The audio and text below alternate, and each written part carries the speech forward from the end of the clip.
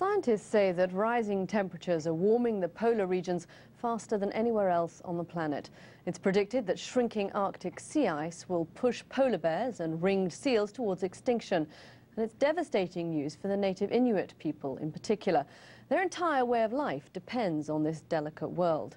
Fergal Keane and cameraman Darren Conway have gone to the high Arctic, 400 miles north of the Arctic Circle, to stay with the Inuit people of Pond Inlet.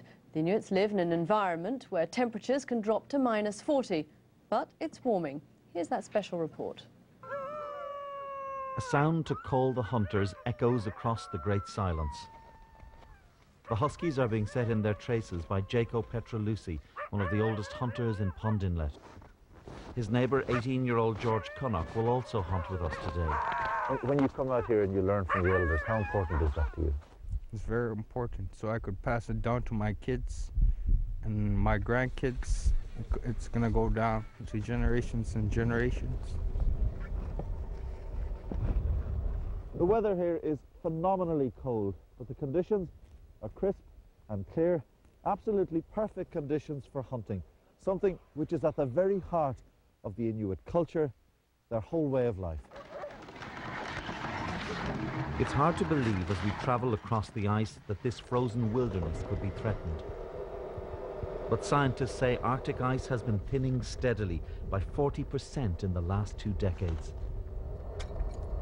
On the way, we stop at an iceberg. The hunters collect ice to melt for drinking water.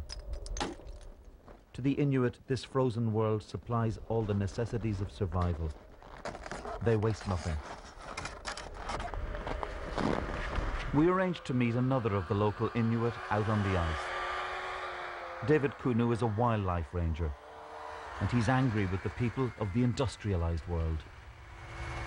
When I go to the cities, there's lots of cars, lots of planes, and lots of people, and I start feeling angry, and they're polluting the earth, and I feel that something should be done. With winter temperatures that can plunge to -50, shelter is vital. Modernity is here in the shape of tents. For these Inuit, the vanishing of this world seems almost impossible to contemplate.